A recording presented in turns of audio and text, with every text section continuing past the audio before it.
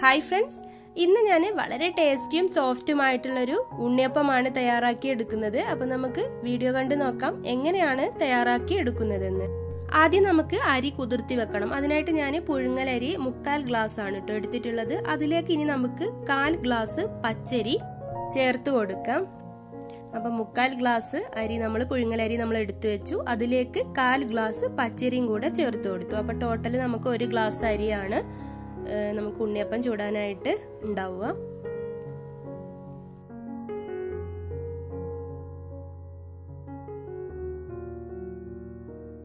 ഇനി നമുക്ക് അരി നന്നായിട്ട് കഴുകി വൃത്തിയാക്കി എടുക്കാം.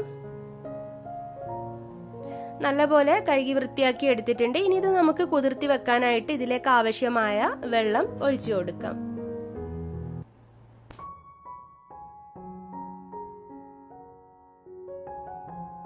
അപ്പൊ നമുക്ക് കുതിർത്തി വെക്കാൻ ആവശ്യമായ വെള്ളം നമ്മൾ ഒഴിച്ചു കൊടുത്തു. ഇനി ഇത് 8 മണിക്കൂറെങ്കിലും നന്നായിട്ട് കുതിർത്തിയെടുക്കണം. അതിനുശേഷം നമുക്ക് അരി അരച്ച് മാവ് കൂട്ടി വെക്കണം. അപ്പൊ നമുക്കിത് അടച്ചു വെക്കാം. 8 മണിക്കൂറിന് ശേഷം മാവ് റെഡിയാക്കാം. അപ്പൊ ഞാൻ അരി നന്നായിട്ട് 8 മണിക്കൂർ കുതിർത്തി എടുത്തിട്ടുണ്ട്. പിന്നെ ഇനി ഇതിലേക്ക് വേണ്ടത് 4 അച്ച് ശർക്കര ഞാൻ 1/2 ഗ്ലാസ് വെള്ളത്തിൽ മെൽറ്റ് ചെയ്തെടുത്തതാണ് കേട്ടോ ഇത്. അപ്പൊ നാട്ടിലെ ശർക്കരയല്ല, ചെറിയ ശർക്കരയല്ല, വലിയ അച്ച് ശർക്കരയാണിത്. 4 എണ്ണമാണ് ഞാൻ എടുത്തിട്ടുള്ളത്. പിന്നെ നമ്മൾ അരി എടുത്ത ഗ്ലാസ്സിന് തന്നെ സെയിം ഗ്ലാസ്സിന് 1 ഗ്ലാസ് ഗോതമ്പ് പൊടി, തേങ്ങാക്കൊത്ത് നമുക്ക് ആവശ്യത്തിനനുസരിച്ച് എടുക്കാം, 1 ടീസ്പൂൺ ചെറിയ ജീരകം പൊടിച്ചെടുത്തത്, ഏലക്ക പൊടിച്ചത് 8 എണ്ണം, 1 ടീസ്പൂൺ കരിഞ്ജീരകം, കറുത്ത എള്ള് 1 ടീസ്പൂൺ. അപ്പൊ നമ്മൾ അരി അരച്ചെടുക്കാനായിട്ട് ഒരു ബ്ലെൻഡറിലേക്ക് അരി ഇട്ട് കൊടുത്തു. അതിലേക്ക് അല്പം വെള്ളം കൂടെ ഒഴിച്ചു കൊടുത്തിട്ടുണ്ട്. കൂടുതലായി പോവാൻ പാടില്ല വെള്ളം, കാരണം നമുക്ക് നല്ല ടൈറ്റിൽ വേണം ഇത് അരച്ചെടുക്കാനായിട്ട്. ഇനി ഒരു നുള്ള് ഉപ്പ് ചേർത്ത് കൊടുക്കാം. ഇനി നന്നായിട്ട് നൈസായിട്ട് അരച്ചെടുക്കാം. അപ്പൊ ഞാൻ അരച്ചെടുത്തു അരി. ഇത് കണ്ടോ, നല്ല ടൈറ്റിൽ വേണം നമ്മൾ അരച്ചെടുക്കാനായിട്ട്.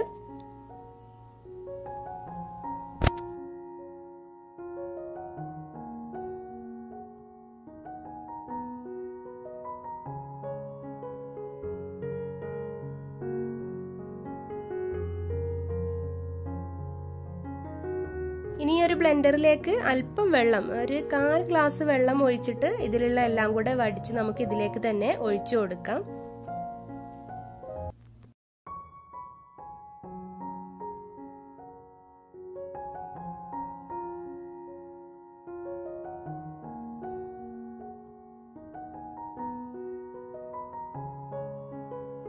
അപ്പൊ മിക്സിയിലുള്ള ഒരു വെള്ളം കൂടെ നമ്മൾ ഇതിലേക്ക് ഒഴിച്ചു കൊടുത്തു. ഇനി കട്ടയില്ലാതെ നന്നായിട്ട് അങ്ങ് മിക്സ് ആക്കി എടുക്കണം. അതിനുശേഷമാണ് നമ്മൾ ഇതിലേക്ക് ഗോതമ്പ് പൊടി ചേർത്തിട്ട് മിക്സ് ആക്കി എടുക്കുന്നത്. അല്ലാന്നുണ്ടെങ്കിൽ നമ്മൾ ഇത് മിക്സ് ആക്കാതെ ഇതിലേക്ക് ഗോതമ്പ് പൊടി ചേർത്താൽ മൊത്തം എല്ലാം കൂടെ കട്ട കെട്ടും.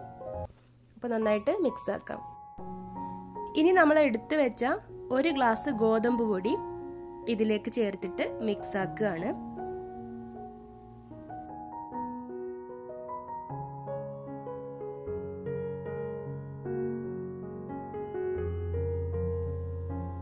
അപ്പൊ മുഴുവനായിട്ട് നമ്മൾ ഒറ്റയടിക്ക് ഗോതമ്പ് പൊടി ഇതിലേക്ക് ഇട്ട് കൊടുത്തിട്ട് മിക്സ് ആക്കി എടുക്കാതെ കുറച്ച് കുറച്ചായിട്ട് ഇട്ട് കൊടുത്തിട്ട് കട്ടയില്ലാതെ തന്നെ മിക്സ് ആക്കി എടുക്കാം.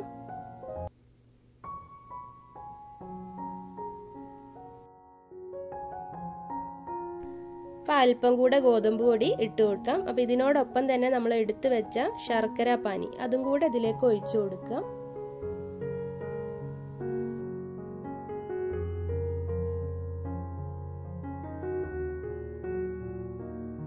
ലാസ്റ്റ് അല്പം കൂടെ ഗോതമ്പ് പൊടി ഉണ്ട്, അതും കൂടെ നമുക്ക് ഇതിലേക്ക് ചേർത്തിട്ട് ബാക്കിയുള്ള ശർക്കര പാനിയും കൂടെ ഒഴിച്ചിട്ട് കട്ടയില്ലാതെ നന്നായിട്ട് മിക്സ് ആക്കി എടുക്കാം.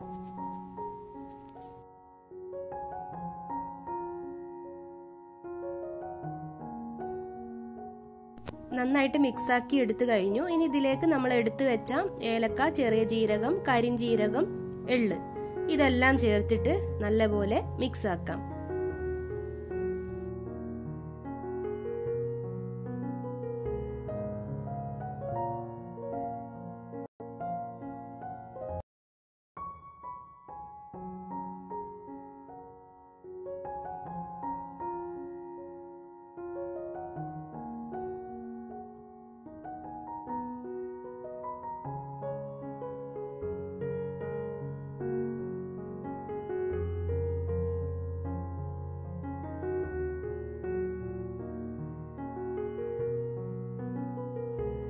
ഇനി 6 മണിക്കൂർ കഴിഞ്ഞിട്ടാണ് നമ്മൾ ഉണ്ണിയപ്പം ചുട്ടെടുക്കുന്നത്. അപ്പോൾ ഇതിലേക്ക് നമ്മൾ എടുത്തു വെച്ചിട്ടുള്ള തേങ്ങാ കഷ്ണങ്ങളില്ലേ, അത് ലാസ്റ്റാണ് വറുത്ത് ചേർത്ത് കൊടുക്കുന്നത്.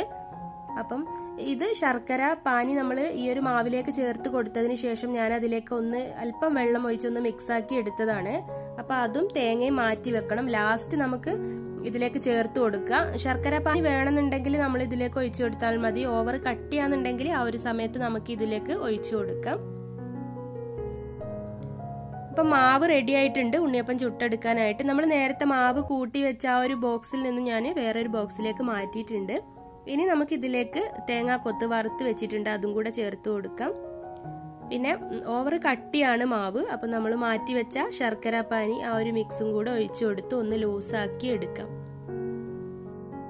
അപ്പൊ ഈ ഒരു തേങ്ങാക്കൊത്ത് വറുത്തെടുത്തിട്ടുള്ളത് ഉണ്ണിയപ്പം ചൂടാൻ പോകുന്ന ആ ഒരു ഓയിലിൽ തന്നെ ആണ് കേട്ടോ ഞാൻ വറുത്തെടുത്തിട്ടുള്ളത്. ഏത് ഓയിൽ വേണമെങ്കിലും നിങ്ങൾക്ക് യൂസ് ചെയ്യാം. അപ്പം ഉണ്ണിയപ്പച്ചട്ടിയിൽ ഞാൻ ഓയിലൊക്കെ നന്നായിട്ട് ഒഴിച്ച് ചൂടാക്കി വെച്ചിട്ടുണ്ട്. അതിലേക്ക് ഓരോ കുഴിയിലേക്കും മാവ് ഒഴിച്ചു കൊടുക്കാം. ഒരു 1/4 ഭാഗം മാവ് ഒഴിച്ചു കൊടുക്കാം.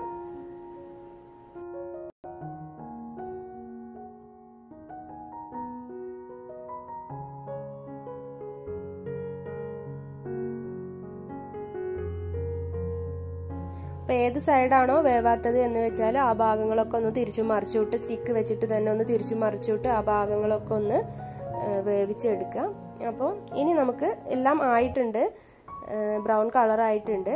അപ്പോൾ നമുക്ക് ഇതേപോലെ സ്റ്റിക്ക് വെച്ചിട്ട് എല്ലാം കുത്തിയെടുക്കാം.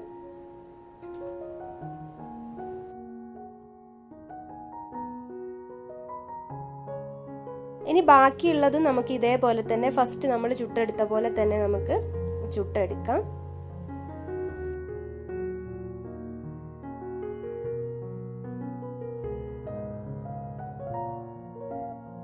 അപ്പൊ രണ്ടാമത് ഒഴിച്ചതും റെഡി ആയിട്ടുണ്ട്. നമുക്ക് സ്റ്റിക്ക് വെച്ചിട്ട് ഫസ്റ്റ് എടുത്ത പോലെ തന്നെ ഇതേപോലെ അങ്ങ് കുത്തിയെടുക്കാം.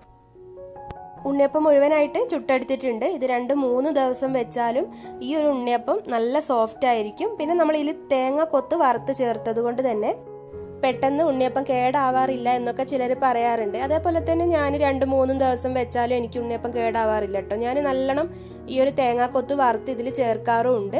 അപ്പൊ ഇത് കണ്ടോ, നമ്മൾ കുക്കറപ്പൊക്കെ തയ്യാറാക്കി എടുക്കുമ്പോൾ ശരിക്കും നന്നായിട്ട് ആര് വരില്ലേ, അതേപോലെ ഇതിലും നന്നായിട്ട് ആര് വന്നിട്ടുണ്ട്.